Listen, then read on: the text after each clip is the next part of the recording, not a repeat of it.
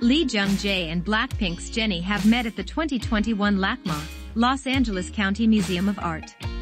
On November 14, Lee Jung Jae uploaded to his Instagram some photos from the 2021 Art Plus Film Gala that was held on November 6, local time. This is K-pop for you daily.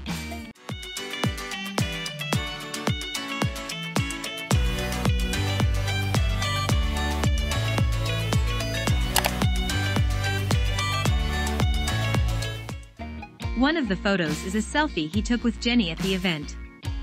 At first glance, it may seem that Lee Jung Jae and Jennie have nothing in common, as they are active in different fields of the industry, but the two celebrities have a special connection that stems from Jennie's name.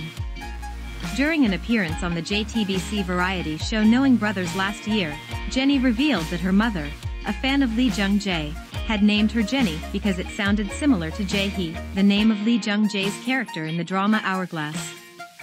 Jennie shared that she told Lee Jung Jae about the story when she met him briefly.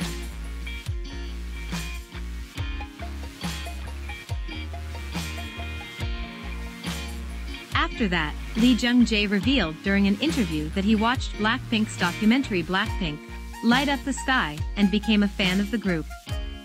For the past few days, Lee Jung Jae has been posting photos taken at the gala with various celebrities including Leonardo DiCaprio, Elle Fanning, and Eva Chow. Seeing Jennie and Lee Jung Jae in one photo just make me happy. Both them are famous figure, but share the relate history seems very rare.